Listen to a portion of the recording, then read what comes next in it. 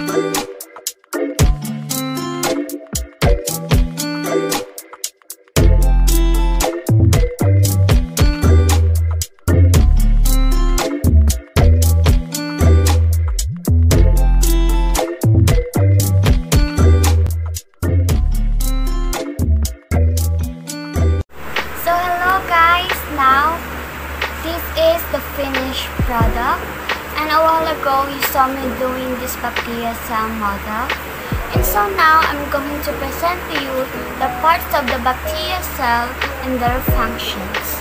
But before that, let me give you a brief introduction about the bacteria cell. So bacteria cell is unicellular and prokaryotic cell since it lacks nucleus or any structure that has a membrane. So now let's start with the capsule. So this orange layer here is the capsule. So capsule, it is responsible for the protection of the cell from the dryness and from the chemicals. It also works as food reserve, and it is composed of a thick polysaccharide and a kind of slime layer that used to cover the outside of the cell wall. So cell wall, this blue one, cell wall provides the strength and the rigidity of the cell. So next part of the bacteria, the cytoplasm, which is the yellow part here, this one, yes. So cytoplasm is called as the storehouse for all the types of chemicals and components that are used in sustaining the life of the bacterium. And so it also helps in the production of, in the cellular growth, metabolism, and the replication of the cell. So that's it. So next one is the plasma membrane. This green layer here, this green color, symbolizes or represents the plasma membrane. And plasma membrane is the one that is a gateway, which means it controls the movement of any substances in and out of the cell.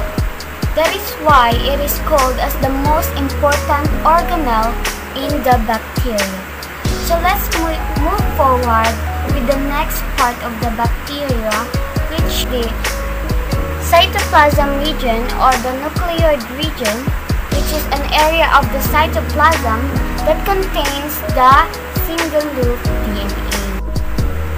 So next one is the ribosome. This is dot there. Yes.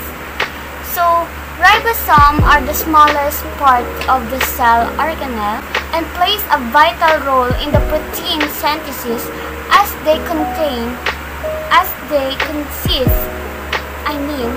of protein and RNA. They are usually attached to the ERs, the rough endoplasmic reticulum.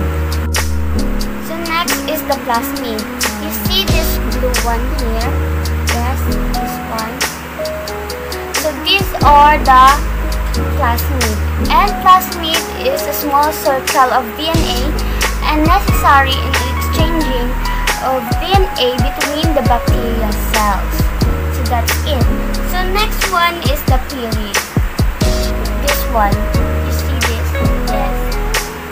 So pili or pili are the short protein appendages which fixes bacteria to surfaces.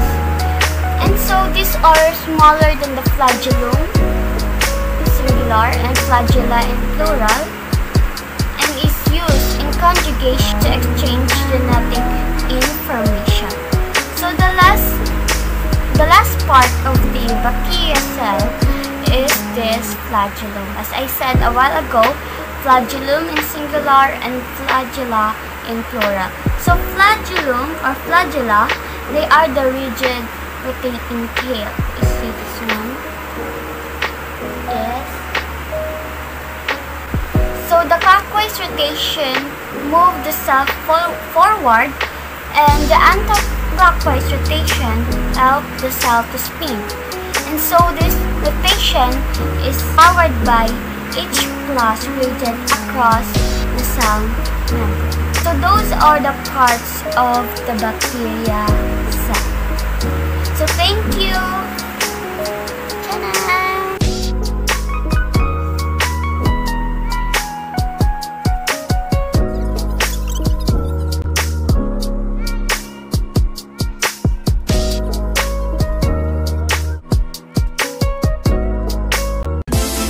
So that's all, guys. Thank you for watching, and I hope you learned something. And if you do, leave a like, click the subscribe button, and click the notification bell. Bye! Bye!